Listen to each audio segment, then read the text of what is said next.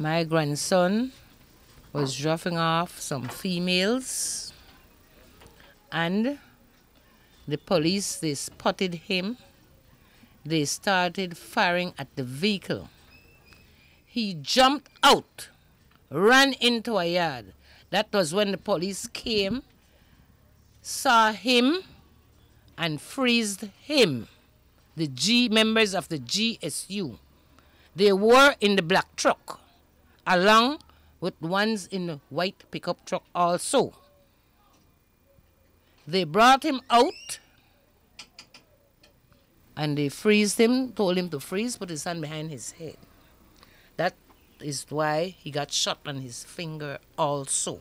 For the first time, these details of what allegedly transpired on the morning of March 17th are being revealed, and it tells a rather different story from what has been reported so far.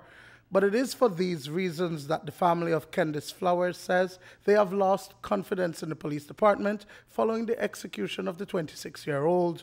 Flowers' body was discovered in front of a mechanic shop near the corner of Sittee and Mahogany Streets in rival gang territory. He had been shot twice, once to the side and to the head.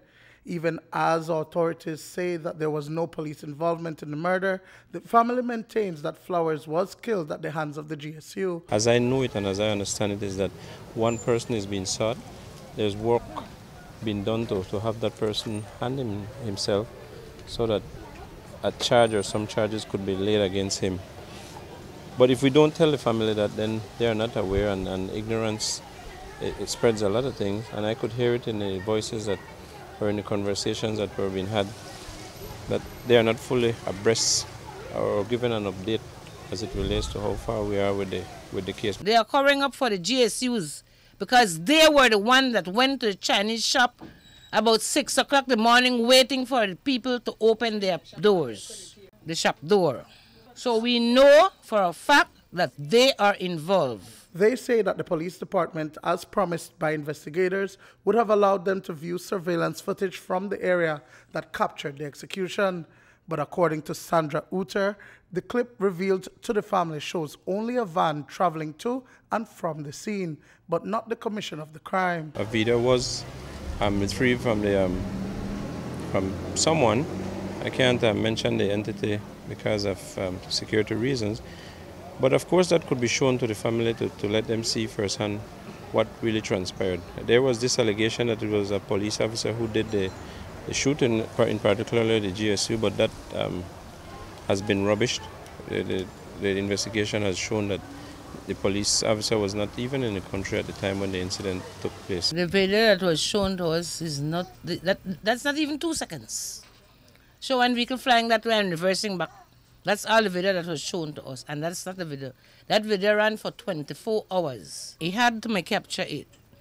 He had to capture it because the van passed the same area where Kendis was lying on the ground dead.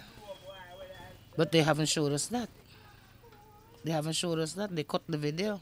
If you have one camera that runs 24 hours, where is the rest of the video?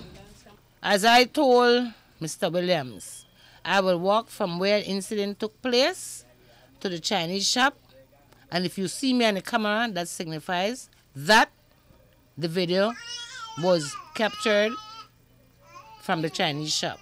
But they didn't want me to do that. We have to move forward by showing them what really transpired, but it comes at a cost in terms of if we show them who the suspect is before he is arrested, then there could be further breaches of the law. So we want to deal with it on our own as police officers and have the suspect come into custody. But we are working with individuals whom we believe could be able to help us have this person safely into our custody. Notwithstanding, the family says they will exhaust all means possible to get justice for Kendis. We can do everything we could, you know.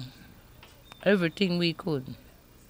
If we have to try get one private investigator, we will, and retain a liar, we will. We are seeking justice and we will not stop.